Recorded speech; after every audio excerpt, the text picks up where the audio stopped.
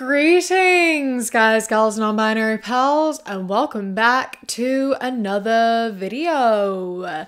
Today I am bringing you something that I haven't done in a little while, which is looking at some stuff that some nice guys say, because it's always a bit of a nightmare, and I always like to keep updated with this. I don't know why. I guess I just like torturing myself, and in that process, I like torturing all of you as well. So you are welcome. I know that you've all just been sitting there dying to see what the nice guys of the internet are saying, right? And now you get to find out. You're so welcome. But before we do get into it, I would like to take a moment to say a massive thank you to today's patron of the day, Lily. I appreciate you so much. Thank you so much for joining.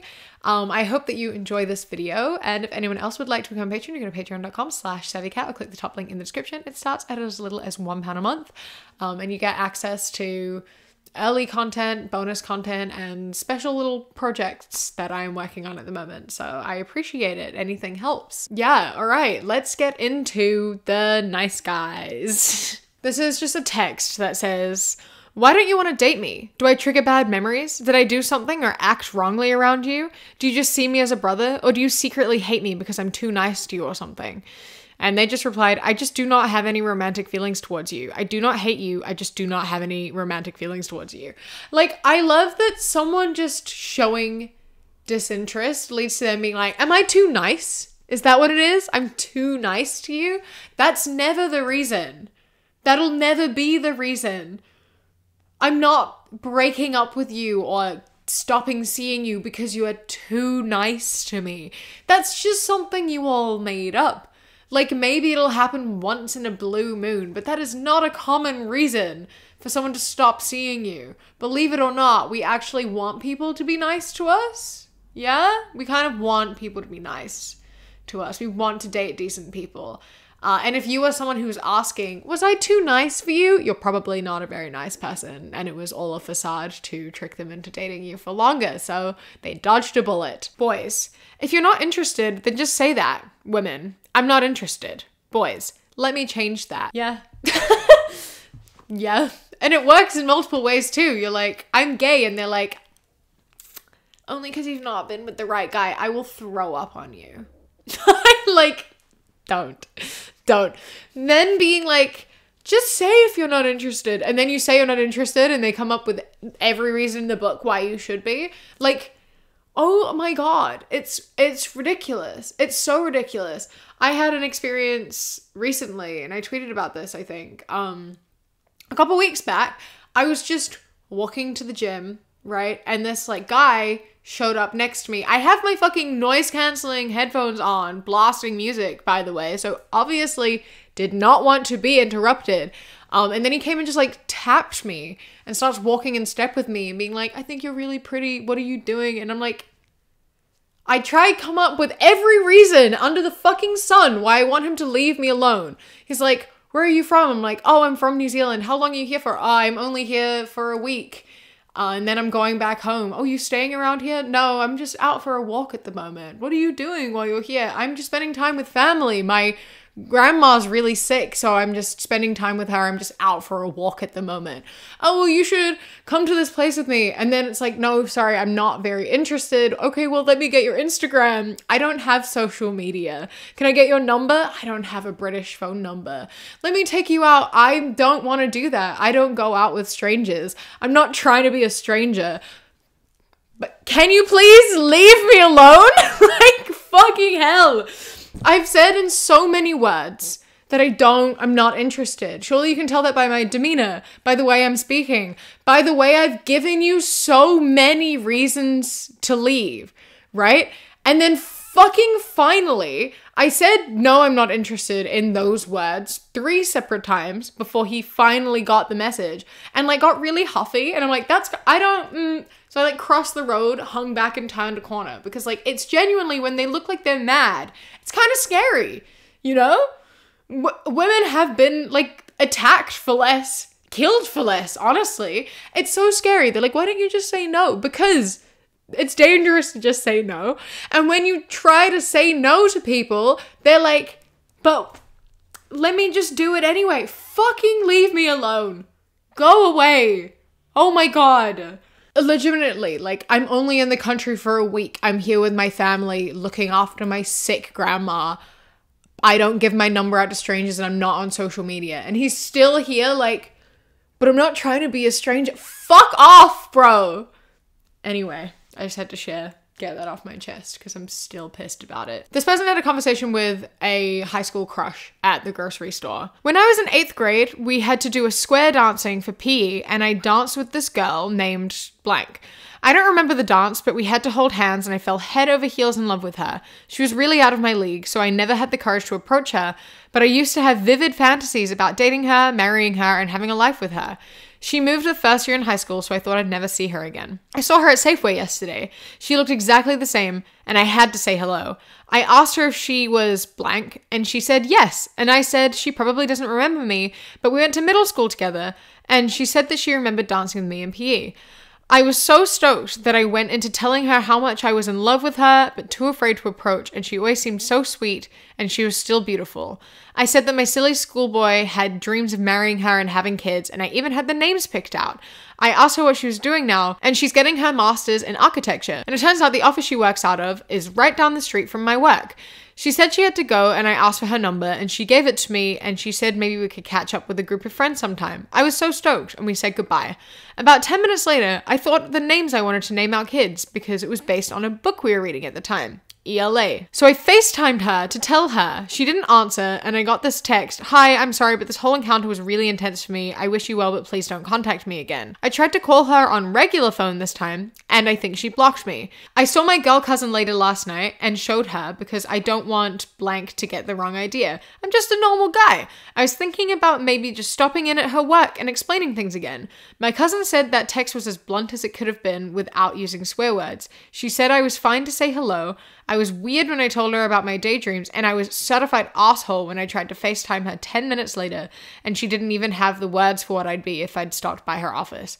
I would like to get a second opinion. My God, the audacity, bro.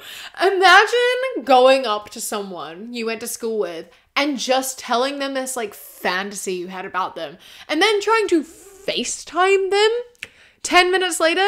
Firstly, never FaceTime me. Don't even call me. This doesn't even go for just like people who just told me their fantasies about me. Just in general, just for everyone, don't call me. I'm not answering.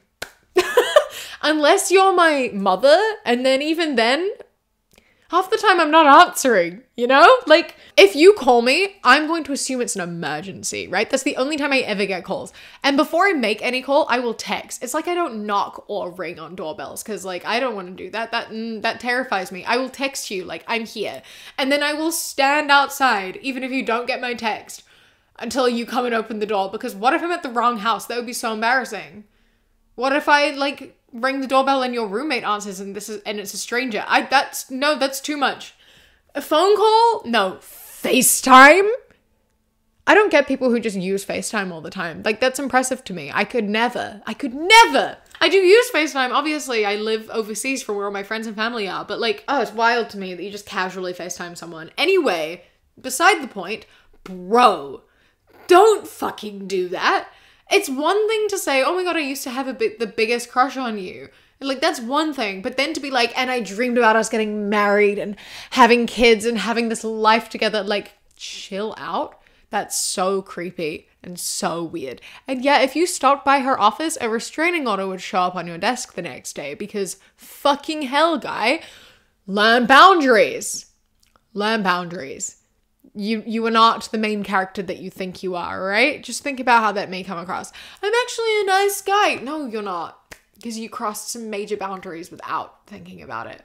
So, good job. You made someone really uncomfortable. Okay, so this person posted like a photo, like a mirror selfie in their Snapchat story, and this guy replied, "Oh my," with like the heart emoji. And then they opened the message and didn't reply. So they said, "LMAO, why are people so ungrateful? A simple thank you is not very hard. My guy, I just woke up and then went back to sleep. Calm down. My guy, you do this to me all the time. Okay, and if it bothers you that much, don't slide up. Or don't be a bitch. Here, I'll save that one for you, LMAO. Me not saying anything is not me being a bitch. Grow up and stop being entitled. Jesus fucking Christ. So when someone is like, hey, you look nice, you ignoring them, that's not being a bitch, you're bugging. You are not owed a response. And honestly, bro, I just woke up, opened it, went back to sleep for a minute. Absolutely not. But I'm owed respect like any other human. It's just decency, LMAO. Glad we can agree I don't owe you a response. Respect? As you call me a bitch for leaving you on open? It's not that deep, dude. Oh, dude, you bleed that all out the window when you decide to be a cunt. And no, it's not that deep at all. Just mind-boggling that you can have someone being nice to you and you just shrug it off. Sounds like you need a reality check, G. Bro, she just opened your message and didn't reply immediately. Like, calm down. Why are you sitting there, like, staring at it to make sure if it's read or not? Like, I understand that. Like, I do that sometimes too. If I send something that's, like, anxiety-inducing, I'll be like, did they see it? Eh. But if I'm just saying, you look good, who fucking cares? Right? Like, it's not an emergency. It's not an emergency, you know? Like, sometimes I'll reply to, like, my friend's stories with, like, oh my god, I love your outfit. Oh my god, you look great. I'm not sitting there being like, did they open it? Did they open it? Like, get over it, you know? It's not a pressing matter. She doesn't have to reply. She doesn't have to reply, period, let alone immediately. Like, get over it. People have lives. Being like, you owe me respect. She didn't disrespect you. You disrespected her by calling her a bitch for not answering you. And you're like, how dare you disrespect me? She didn't do anything. She literally did nothing. She quite literally did nothing. Owes you respect. You owe her respect. Actually, she's just giving you back what you gave her, which was disrespect. She didn't even disrespect you. She's just telling you to fuck off because you're being a dick. Nice guy. I can't get a date. Me. Have you tried not convincing her to break up with her boyfriend and not sending her a dick pic? Nice guy. Yeah, the unsolicited dick pics and stuff is unreal. And the like, have you tried not convincing her to break up with her boyfriend? So much of this nice guy Reddit it's just men being like, I know you have a boyfriend, but like, he doesn't get you like me. I would love you so much more. I would be so much better. Fuck off. It's not the place. She has a boyfriend. Leave her alone. You know, if you're in here being like, I treat you better, like, firstly, no, you wouldn't. You are inserting yourself into someone else's life for no reason, right?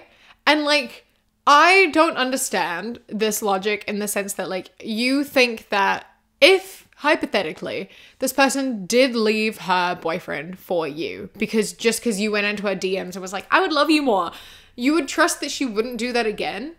Like, it's like cheating, right? As soon as someone cheats on you, you have the immediate fear that they're gonna cheat again. Like, people who end up dating their, like, the person they had the affair with. I'm like, surely now you just expect them to have an affair with someone else. Like, both of you. Like, you know what I mean? Like, it's so odd to me. It's not your place to tell someone to break up with their boyfriend. And also, the dick pic thing is unreal. Like, why? Why are you doing that? Why are you doing that? I remember like one time I met this guy on Tinder. I messaged like 4 times and then I think he added me on Instagram or whatever because I never opened Tinder and I was like, it's easier on Instagram. This is how I often do it, you know? And then the first thing he did was literally send me a video of him jacking off. And I was like, what the fuck, dude? What the fuck? And he's like, oh, I'm sorry. I didn't mean to. I'm like, how did you think this was gonna go? I'm at the gym right now, bro. Like, out of nowhere. No conversation, nothing. Just like, yeah, this seems like a good idea. And then you're trying to be like, oh, I didn't know, you know, I'm actually a nice guy. No, you're not. That's like straight up sexual harassment. You're like, but I'm a nice guy. No, you're not. Don't ever fucking do that to anyone. Ever. And then I never gave anyone my Instagram or Snapchat ever again because fucking hell, no. Some women have a hard time appreciating men. Those women tend to focus on what isn't right instead of what is. So those females will criticize the 10% that isn't working perfectly and ignore the 90% that worked. And that 90% was way more than you would have had otherwise. Just imagine any time that man did anything for you, you treated it like a gift and expressed lots of appreciation. Remember, appreciation is the fuel that motivates a man to want to do more. Or you can just be a good person 100% of the time. That's kind of what I look for in a partner. It's someone who's nice to me and respects me 100% of the time, because someone who respects me 90% of the time and then disrespects me for 10% of the time is not a good partner, because you should always respect and love your partner. Always. If you have a disagreement, whatever, you should always respect your partner. Always. There's no if, buts, and maybes. If you are disrespectful and you talk down to me, or you manipulate me, or you coerce me, or you guilt trip me, etc., unacceptable. Ever. You can't do that. I'm sorry. I will focus on the 10% that you're bad, because that completely negates the 90% that you're good. Because, like, no. Not tolerating that. And you shouldn't either. Okay? Everyone, if you are in a relationship that you convince yourself it's 90% good, but like 10% of the time they make you miserable, not worth it. You should be with someone who makes you happy, or at the very least, like, neutral 100% of the time, right? They should make you happy most of the time, and then other times there should never be bad emotions. You should never feel miserable because of your partner. You should never feel disrespected because of your partner. You should never feel guilt or shame because of your partner. Even if it is only 10% of the time, that's a lot of the time, okay? Never. Because if it's 10% of the time, that's 1.25 months per year that they are making you miserable. That's a lot. Yeah? That's a lot of time. 1.25 months of the year, your partner is making you miserable. That's not cool. That's not okay at all. That shouldn't happen. Period. If your partner is disrespecting you, making you feel guilt, shame, whatever, leave. I know that's easier said than done. There's a whole process to that, but I guess get a support system. Like, just talk to yourself, all right? Sit there and just, like, realize that you deserve better. And if your partner is saying this to you, shit, like, it's good 90% of the time, though. You can't hate me for fucking run as fast as you can. Genuinely, because it's definitely much lower than 90%. It's absolutely 90% is just a made-up number, and you are there. It's absolutely much worse than that, and you've just convinced yourself it's more. So this is coming from real life experience for this exact conversation. Like, fucking get out. I know that it's hard to see sometimes. I know that it's really easy to ignore, because admitting abuse is really difficult. One of the things that makes it so hard to leave an abusive relationship is that acknowledging that you are miserable is really hard. You don't want to acknowledge what you've endured. You don't want to come to terms with that. So you kind of convince yourself that, hey, it's good 90% of the time. It's not, for starters. And, like, it's not worth it. It's not worth it. You are better off alone. Genuinely, and I mean that 100% of the time. If you are spending 10% of your relationship miserable, not worth it. And you are better off alone. And I believe in you. Okay. Here is a text conversation. I'm sorry, I can't focus. I'm a little horny, but I won't let it affect anything. Okay, I didn't really want to hear that. Sorry, I'm just being honest. How's your day so far? My day was good until you sent me that message, so yeah. Oh, I said I was sorry already. I was just in the wrong headspace and I wanted to let you know. Being in the wrong headspace is not an excuse to send someone an unsolicited sexual comment when we are having a normal conversation. I said I'm sorry. I just wanted to be honest with you. I didn't want to hide it. It would have been better if you just hid it, to be honest. Like, do I care if you're horny? I was having a normal conversation with you until you hit me up with unsolicited information. I told you before, I'm not the type of girl who you can just send this to anytime without asking if it's okay. You did it without my consent, and it made me very uncomfortable. You're being too traumatic. It's just a small mistake. That's it. You did the exact thing I told you not to. You'll be 25 this year. You should know not to send shit like that to girls, because of course it's going to turn them off. Anyway, I'll go now because I don't want to waste any more brain cells trying to teach you basic human decency. Okay, I feel offended now. You're really getting this twisted. I'm mature, headstrong, and one of the nicest men out there. I've treated you like a goddess so far. And when I make a small mistake, admit it, and even apologize for it, you just get to be abusive. I think we're not on the same page. I need some time. Yeah, saying you're horny in the middle of a safe for work conversation is you being nice after I told you countless times that I don't feel comfortable with it this early on. You break my boundaries and then you play the victim. Okay, bud. Best of luck. You see, that's why you're single. aren't you single too? Not for long. You'll probably die alone. Bro. Oh my god. Any guy who says, I treat you like a goddess, red flag. That's such a big red flag. Cause no, what does that mean? No, you fucking don't. Get out. Leave. I'll treat you like a goddess. No, red flag. Red flag. Wee woo, wee woo, wee woo. Get out. Everybody fucking book it. Don't trust any guy who says that. Or even, I'll treat you like a queen. I don't trust that shit either, all right? Absolutely not. Maybe those are trauma points for me, but they're trauma points for a fucking reason, all right? Fucking book it. Run as fast as you can if a man says that to you, especially in this context where you're like, you did something that made me really uncomfortable, and they're like, I treat you like a goddess. Clearly fucking not. You're like, I treat you really well other than when I don't want to. Like, so you don't then. Fuck you, actually. Don't send people unsolicited shit. Don't break people's boundaries. I apologize. It's too late for that. You broke a boundary that she had clearly set, and then you told her she was stupid for having the boundary in the first place. Like, fuck you, bro. Respect people and understand that, like, just understand people don't like that shit, you know? Like, be a decent person. The end being like, this is why you're single. Bro, you're single too. Yeah, but you're gonna die alone. No. She seems like a very reasonable person who is like good at communicating boundaries, which is a skill that I envy. Honestly, being able to communicate and hold boundaries, that's something that I envy. And that is a like desirable trait in a partner, to be completely honest. You know, someone who violates boundaries versus someone who respects and sets boundaries, there's a really clear winner of who is the more ideal partner, and it's not you, sir. Yeah, no one wants to date someone who violates boundaries. Sorry, but like, fucking hell. This video has been a little bit on the shorter side, but I do find nice guy videos to be a tiny bit triggering sometimes, so I am going to stop here.